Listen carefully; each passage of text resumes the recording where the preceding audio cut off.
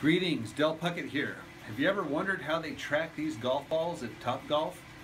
Well, we wondered it, so we got one of these things. We're going to cut it open and we're going to see what's inside of it to see how they track these things.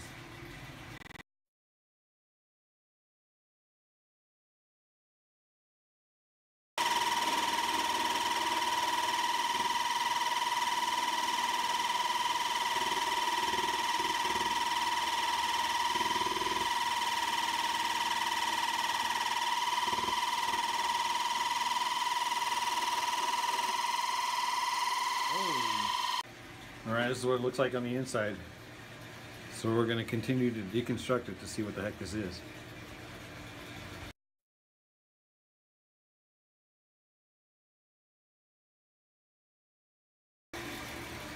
Alright, this is what came out of that thing. Looks like it's a little chip. Little RFID thing or something. I'm not really sure.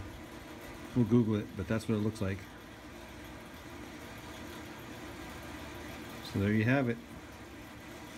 The inside of the golf ball from TopGolf.